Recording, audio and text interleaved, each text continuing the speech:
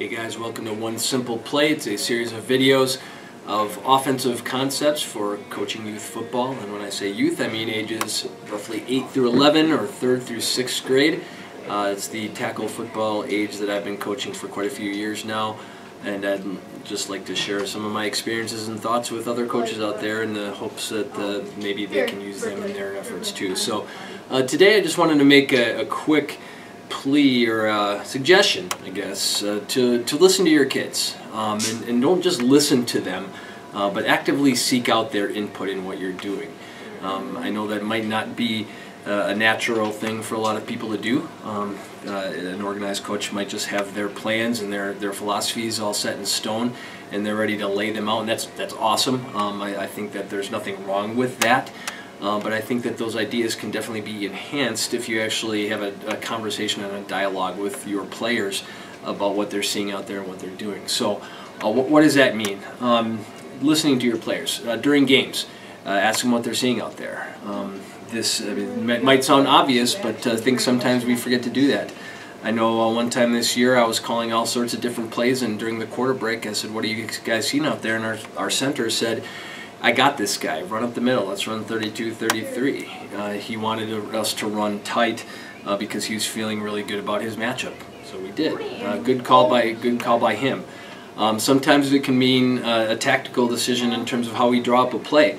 I know last year we had a play, tight end pass, I guess we call it, where the tight end's running a corner, our wing back was running it out, and originally we had our quarterback just dropping straight back. After a few days of practice, our quarterback said, "You know what, maybe this would be better if we rolled out, and this would give the fullback a better blocking angle and it would give me a better throw over here to our tight end." Really good suggestion. We've had times this year where we had a play drawn up where we had a backside receiver running a hitch. After unsuccessfully running that a few times, he suggested we change that route to a slant. Very good suggestion. It worked out really well.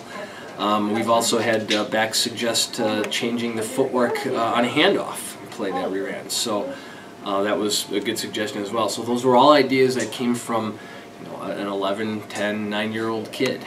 You'd be surprised with what they know. Terminology is another good one.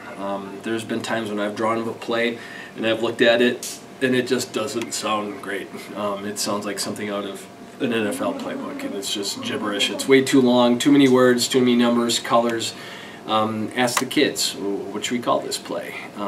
They're probably going to come up with something that's better and more memorable, more meaningful than what you could do. Let them use their own language. It can even go with nonverbal signals. This year we had a quarterback and his brother were on our offense, leaders on our offense.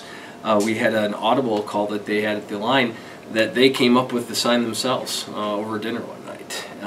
That's great. That had nothing to do with me, but it was something that they came up with, and it meant something to them, and it worked.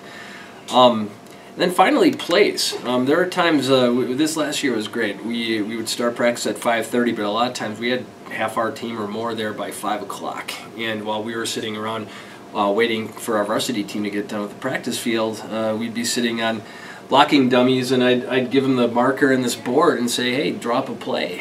And sometimes the plays were pretty out there, pretty far-fetched, but a few times they really made a lot of sense. And I think we ended up running one of them, and it was just a slight variation of formation of play that we had.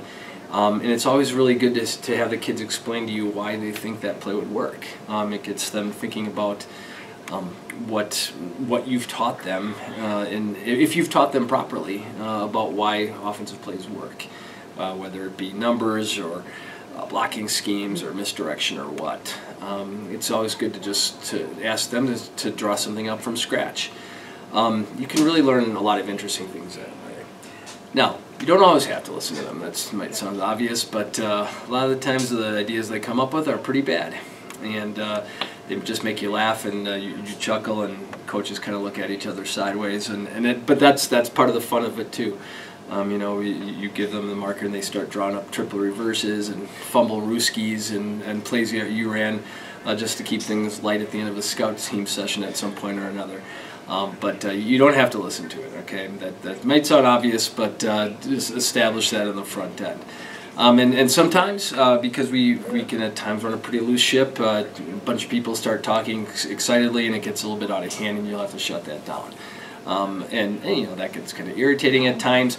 But again, if you're weighing that versus the alternative, which is a bunch of kids just sitting there with their mouths closed and not participating in it at all, I'd prefer the former. So overall, it's just a great way to have dialogue with your players and have that conversation be a two-way street rather than one-way.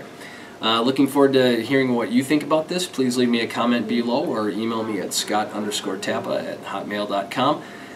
Please subscribe to my YouTube channel if you haven't already. There's a lot of good youth football coaching ideas on there.